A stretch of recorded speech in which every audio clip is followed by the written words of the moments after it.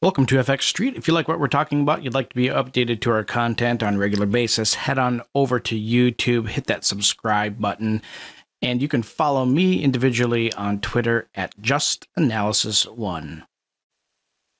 Taking a look here at Shiba, not much has changed with Shiba since we looked at it back on Tuesday. Really kind of just been stuck in that 0.0021 or 210, 2100, whatever value you want to assign to it. Not much has changed there. The outlook hasn't changed either.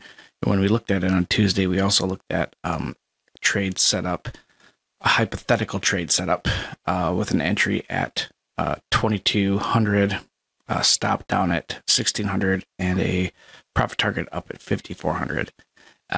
This has not changed either. It hasn't moved into a new reversal box at all. As far as, the upside potential is definitely limited into that 5400 zone. Likely to see it face pressure really up against 4600. There's a chunk of high volume node that shows up right after the 4500 zone.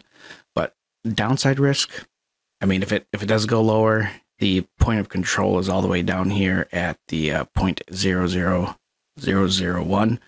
That is where I would say the downside risk limited to, but otherwise it's filling in pretty nicely down here between 1500 and 1900, and right in that 2200 or 2000 zone, whatever you want to use for the numeration there.